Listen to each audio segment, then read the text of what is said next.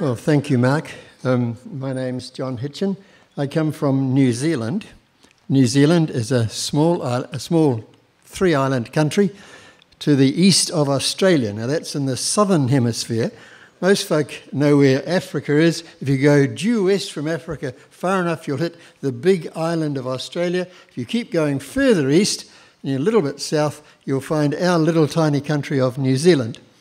We're not part of Germany, as somebody asked me earlier today. We're not part of any of those other bigger countries. We're way over the other side of the country, over the other side of the world, at the ends of the world. It talks about us in the Bible. We're from the ends of the world. I've got three things to do, and I'm not sure how we're going to do it. But quickly, just one or two comments, because I think you already know quite a bit about this if you've been reading what's been sent to you. What are we going to do in the plenary sessions? Our big theme for the conference is hermeneutics, interpreting the Bible for heart and mind. And to approach that topic, we're basically focusing on how does the Bible relate to culture. And that's the big thing that I'm looking at in each of my presentations. That subject, of course, how the Bible relates to culture, is these days often summed up under the term contextualization, how we relate the Bible to our local context, which means how do we relate it to the culture in which we're living, working and serving. And so contextualization, if you want to put it that way, is the theme of the certainly the first three messages, and it's there also in the fourth one. So we'll start tomorrow morning by actually asking what do we mean by contextualization. And perhaps wrongly, I've thought afterwards, we're going to start with the theory, if you like, and trying to describe what contextualization is all about. And then in the second and third presentations particularly, we're going to have a look at how it works out in practice. So tomorrow we'll try to define what contextualization is. We'll look at the two components, culture and Bible, and how they relate together. And then on the second message, we'll have a look at the way in which the Apostle Paul contextualized the gospel for a particular situation where people were claiming that they had better ways to go beyond what Christ offered, and were suggesting that Christ was neither unique or sufficient. And you all know the one book in the Bible which focuses on just exactly that. So we're going to look at that book. We're going to look at how Paul contextualizes the gospel in, of course, the letter to Colossians, to see how to contextualize into that kind of a situation, because I think this challenge to Christology, the challenge to the place of Christ, is actually a very common challenge today. So I think we can learn an awful lot by going back to look at how Paul dealt with the challenge to Christology, the central theological challenge of the New Testament. We're going to look at how that can help us to think about relating to comparable situations today. In the third message, we'll take a look at another example of what Paul does to contextualize the gospel, where in this case, he's dealing with what I think is the major missional challenge. Or if there's been effective mission, the big question is, how do people of a new culture relate to the culture of those who brought the gospel to them? Particularly, do they have to follow the cultural patterns of Christianity that those who brought the gospel to them brought with them? Because we all did. Those of us who've been in missionary service, we not only brought the gospel, we brought our own cultural heritage, we brought our own particular ways of doing it, and almost without exception around the world and history of mission, the big challenge missionally is what does the new church do about the dominant expression of the gospel that they received from their missionaries? Well, of course, that was a problem right back in the church of Antioch in Syria, at the beginning of the missionary story, and so it then spread to become the same problem in the churches in Galatia, and Paul wrote one particular letter to try to deal with that. So we're going to have a look at how Paul contextualized for the key missional problem of what does the new church have to do with the culture of the sending churches. The fourth message, the last one, tries to have a look, if we've looked at the Christological challenge, the missional challenge, we're going to look at the personnel challenge. And it seems to me that right around the world, most of our groups are struggling with the problem of succession planning. How do we hand over leadership from the current generation, or now my older generation, to younger generations? And we're going to have a look at some New Testament models of how that worked out. And we're going to make one or two very brief comments about the way in which we could also learn from Anthony Norris Groves, who was already mentioned tonight, the first Brethren missionary in the 1820s, 1830s, particularly his work in India, and see if we can draw out just one or two quick lessons how his experience can also guide us in this question of transition planning. That's basically what we're trying to do, grapple with the relationship between gospel and culture with a view to understanding how better to interpret, to use hermeneutics, how to explain, understand and explain the Bible in particular cultural settings. What right have I got to try and talk about those subjects? Because I've got a white face, and we all know that most of those problems that we're talking about have derived, or these days derive, from people with white faces. So what right have I got to talk about it? Well, my story, or at least a very quick version of it. 3 phases. First day phase, how did I come to faith and training, and call to missionary work. I grew up in Christchurch, that's the largest city in the southern island of New Zealand, and I grew up in a Methodist family. I went to Sunday school and Bible class and learnt the scriptures in a church which was a very nominal church. They didn't really believe the Bible, although we all went to Sunday school and Bible class. And I was a nominal Christian, but I didn't have a living, vital relationship with Christ until in my late teens, around 17 years old, I came across a group of young people who not only knew the same things that I knew up here, but they talked about Jesus Christ as a personal friend of theirs, and they knew down here what I only knew up here, and I knew I needed what they had. And as I got to know these people, and as they continued to pray for me, because I've been doing it for some time before I met them, I found that what I knew in my head became a living reality through their witness and testimony in my life. And most of those people were from Brethren assemblies. I got enthusiastically sharing, or when I came to know the Lord personally, began enthusiastically sharing him in my own home church, and that caused a few problems. It came to the point where eventually I was about to be, I'd done the theoretical work for the Methodist lay preachers exams. I passed all the theoretical work, and I had to front up to an oral examination, and my minister called me into his office one day and said, "John, you need to think clearly whether you can say to that group who are going to question you this week whether you truly endorse the theology of the Methodist Church in New Zealand today." And I said to him, "Well, I can endorse the theology of Wesley, because that's not the question they're going to ask. What do you believe about the Bible and about baptism and about a number of other things? Do you agree with the church in New Zealand today?"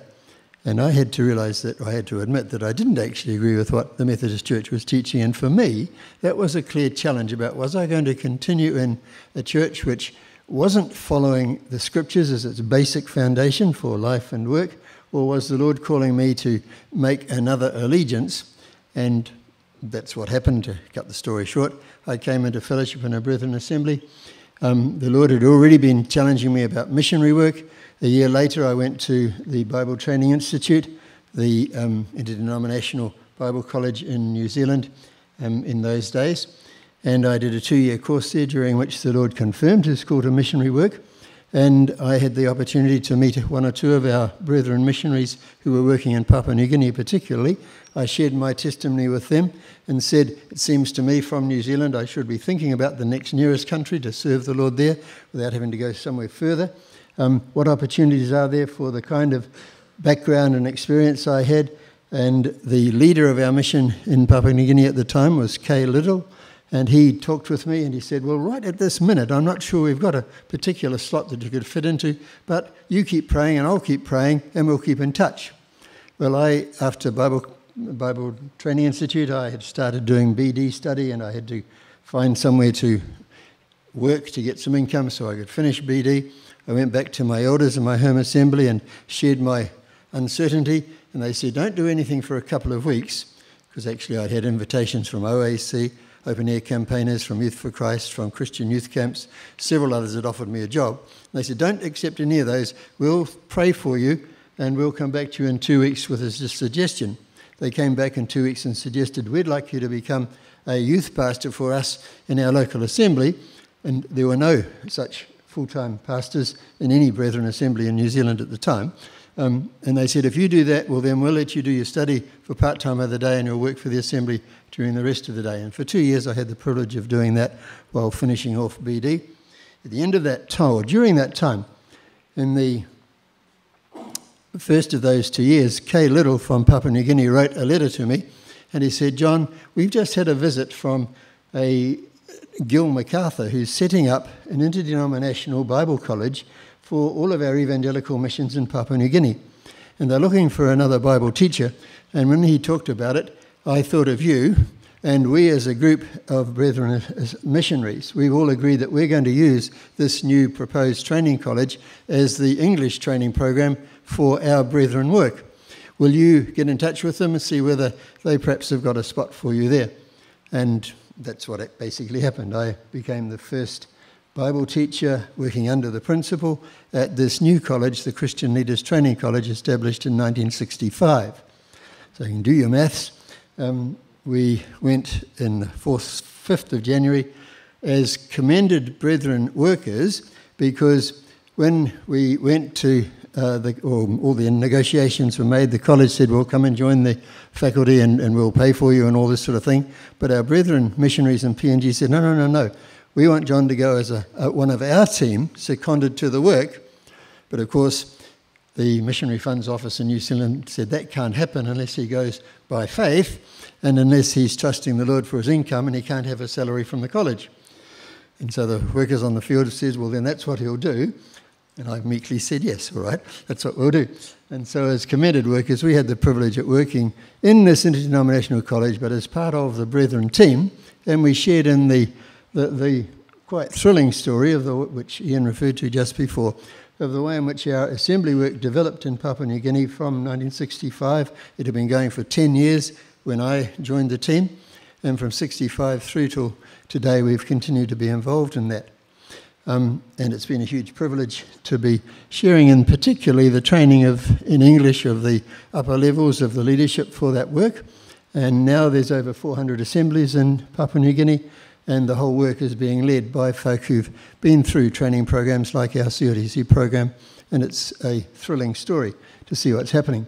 That story has been written up by Kay Little, who was the leader of that original work, in 2 books. One is Into the Heart of Papua New Guinea, the other Deeper into the Heart of Papua New Guinea.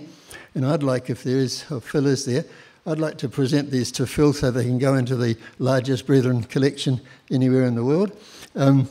And I want to suggest to you that they really are exciting reading. Now, I'm totally biased, but they do tell the story of how, starting from nothing, from pioneering mission through to church planting, through to the handing over of responsibility to local leadership, this in just over 50, 60 years now, this has all taken place. And they're 2 amazing volumes.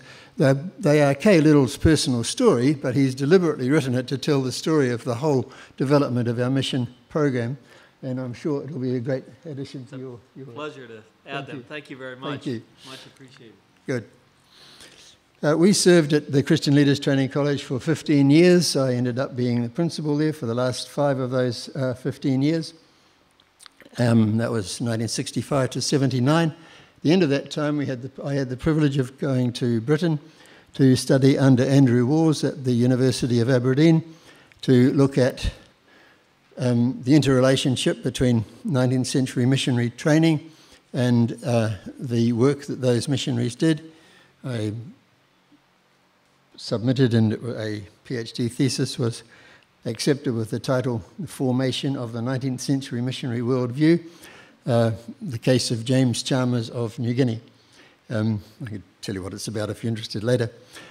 Finishing that, we went back to New Zealand expecting to have a brief furlough before we returned to Papua New Guinea, and the doctors said, after examining my wife and trying to sort out a few medical problems we were still struggling with, they said, there's no way you can go back to Papua New Guinea, you've got to stop in New Zealand. I went into a pretty deep depression and was having a long-term argument with the Lord as to where he got it wrong, because I knew I should be back in Papua New Guinea, but I was asked by my home assembly to become a full-time teaching elder in the assembly. They thought I was doing a great work. I thought I was under Ichabod. I couldn't work out why I wasn't back in New Guinea, but over 3 years, I stopped arguing and started listening. And we found that what I'd done in for Papua New Guinea, our Maori people in New Zealand were grappling with exactly those issues and problems at just that time in New Zealand. And so the Maori folks said to me, we need what you've been working on. Let's start telling us about it. And at that time, I changed from working in our home assembly. I was appointed to the staff of the Bible College of New Zealand, as it was at that time, the college I'd gone through as a student, had a regional centre in Christchurch. And I was the Dean of the Christchurch branch for 3 years, then was appointed as the National Principal of the Bible College of New Zealand, which meant moving to Auckland, the largest city in New Zealand, up in the North Island. And I continued in that role for 9 years through the 90s when Russell and Pearl were students with us before they went to CLTC. And then I resigned from the principalship for a number of reasons, but continued on the teaching staff. And I've been on the teaching staff in various different roles ever since, most recently in the postgraduate program, working in the master's program with supervision and encouragement of students doing theses. From the year 2000 to 2007, I was also the missions lecturer at Pathways College, our brethren college which picked up the work of the New Zealand Assembly Bible School and GLO Training Centre and combined them in Pathways College. And I had the privilege of working with the team in the mission studies aspect of Pathways until I knew it was right to hand over what I was doing to Russell and others, and they continued it from there. Since that time, I've had the privilege of continuing just to work with other students, doing a little bit of writing, but mainly encouraging folk with their own thesis work, but also reflecting all the time about what had we been doing, what are we doing in this intercultural relationship. 7 years ago, we also had the opportunity to start a master's level program at CLTC, the college that I had worked in previously in Papua New Guinea. And in the last 7 years, we've seen a whole master's program established to the point where we now have a full-time 2-year program at a master's level, training another level of leadership for the churches in Papua New Guinea. So that's the sort of background that lies behind what I'll be sharing the next couple of days. And the third thing I was asked to do was to close the evening with a devotion. So I just want us to turn to one verse, a verse that everybody knows very well and could probably come up and do much better than I will. 2 Timothy chapter 2 and verse 15. You know the verse? In today's New International Version. Do your best to present yourself to God as one approved, a worker who doesn't need to be ashamed and who correctly handles the word of truth. We'll be coming back to 2 Timothy in the last of our messages on Friday, so I thought it might be good to start there. This verse, I suggest, raises 3 questions. It says first, do your best to present yourself to God as one approved. In other words, it asks the question, is the Lord well pleased? And that's what I want to ask for this week, for each of us as we come to the conference. Is the Lord going to be well pleased with what you do and with what I do in this consultation?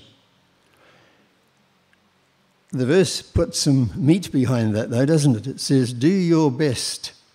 It challenges our commitment. If we're going to please the Lord well, then it will take commitment. It will mean dedication, not just half-heartedness. A call to commitment. There's also a purpose to focus on in that verse. Do your best to present yourself to God.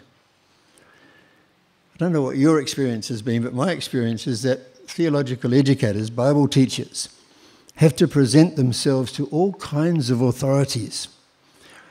We spend a lot of time presenting ourselves to our students, and we get pretty upset if they don't appreciate what we present. And we have to be pretty careful these days, especially in the West, to how we present ourselves to students. We spend a lot of time presenting ourselves to the Board of Governors of our colleges. We spend even more time in our brethren assemblies about how we're presenting ourselves to the churches that support us and that stand with us. And the close-knit nature of the family nature of our brethren assemblies means that sometimes we can spend an awful amount of time just trying to please our churches. Others of us, of course, have to spend a lot of time presenting ourselves to accrediting agencies. And we know how that saps energy, time, and effort. But the Lord doesn't say any of these things, or Paul doesn't say any of those things in the verse. He says, no. He does refer to them in 1 Corinthians chapter 5, where he has chapter 4, verses 1 to 5, where he has another parallel passage to this one little verse. But here he simply says, present yourselves to God. Because as he sums it up in 1 Corinthians 4 and 5, Christ is our judge. Christ is the one who judges us. That's one of the most wonderful verses in the scriptures for somebody who's involved in Bible teaching. On the one hand, it ought to make us pretty fearful. Our account has to be to the Lord.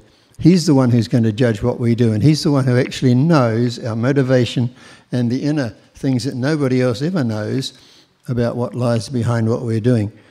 And so the question tonight is, will our participation this week in the conference stand up to the scrutiny of our Lord Jesus Christ so that he'll be pleased with your part and mine in this week's consultation?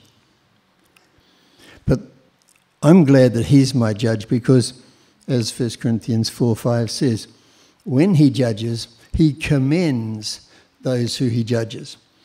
Our Lord's expert not in criticising, but in pointing out the good that people do. And he loves to encourage, to build up, to renew us, to strengthen us afresh, to re-stimulate the things that we're flagging so that we can go on again. And I hope that this week, as we think about presenting ourselves to the Lord, just doing that will itself be a refreshment. And the verse also says, if the Lord is to be well pleased, well then obviously there's a standard to be achieved, isn't there? He will not be pleased if the work is done shoddily, if we don't give ourselves fully to what we're doing. Our work is going to be, or needs to be, it will be, tried and tested. And we are to present ourselves as those who pass the test, is basically what the verse says. So here's the challenge. Is the Lord well pleased with what we're going to be doing this week? Of course, we can use it also as a question about our own wider work, and maybe this week is a good time to reflect on how the Lord feels about our own ministries and our own colleges, as well as what's actually happening this week. But the verse goes a second step. The second question is the work well done? Do your best to present yourself to God as one approved, a worker who doesn't need to be ashamed. Is the work well done? A worker who doesn't need to be ashamed. Shame about our work can come in a range of ways, can't it? It comes if we don't do the proper work or if we don't do the work properly. And I wonder, as theological educators, how much time have you spent recently just thinking about how to do your work better as theological educators? Many of us spend a lot of time on our areas of specialisation and keeping up to date with the specialisation things we teach, but how much time do we give to thinking about, are we up to date with our work as teachers as such? Are we improving our teaching? Are we studying how to be better theological educators as well as educators of our particular subject area? Do we give ourselves to improve in our work? When did you last do some professional development as a theological educator, giving yourself to becoming a better teacher of the Word of God? Sometimes we get so busy in the work that we don't give time to improve the way we go about it. But if we're going to be workers who don't need to be ashamed, we need to be improving the quality of the way we go about our work. Professional development is important in our particular profession, in our particular calling before the Lord. We can be ashamed, or we would need to be ashamed, if we don't achieve the proper standards. So integrity in our work becomes important, doesn't it? Can we honestly bring our work, and as we present it to the Lord, know that we've done it with honesty, with openness, with integrity before our colleagues, before our students, before our governing boards? Or are there parts of our work that we try to cover up and hope nobody will notice?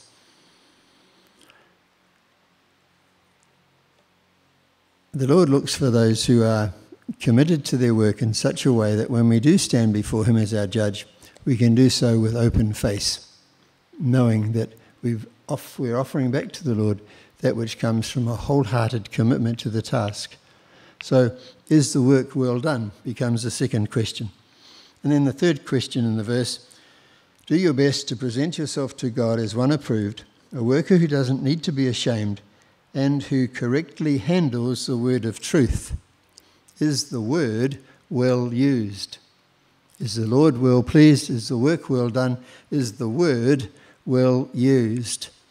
The picture here is of somebody cutting a path through some rugged territory to get to a clear-cut destination, and cutting the path straight and true so that they get there expeditiously and quickly and clearly without deviating, going off in some other direction, without only getting halfway toward the proper goal. Cutting the right path in the way we handle the Word of God. No shortcuts, keeping in the right direction, not swerving from the truth. 2 Timothy talks in chapter 1 about two who had swerved from the truth. The scripture's translated in various ways, but one of the translations for what had happened with Hymenaeus and Phygellus was just that they had swerved from the path. God's looking for workers who don't swerve from the path, but they, in the way they handle the scripture, they handle it straight and honestly. You remember when Paul confronted Peter and Barnabas over the question of whether they had rightly understood the gospel, and was that evident in the way they were relating to people of other cultures, to which we'll return in our third message. He says to them, he said, you are not walking straight according to the gospel.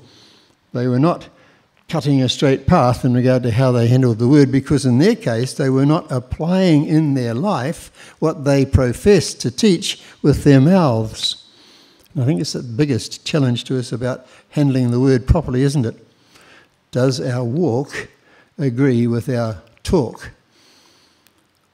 Can people see our teaching in our actions?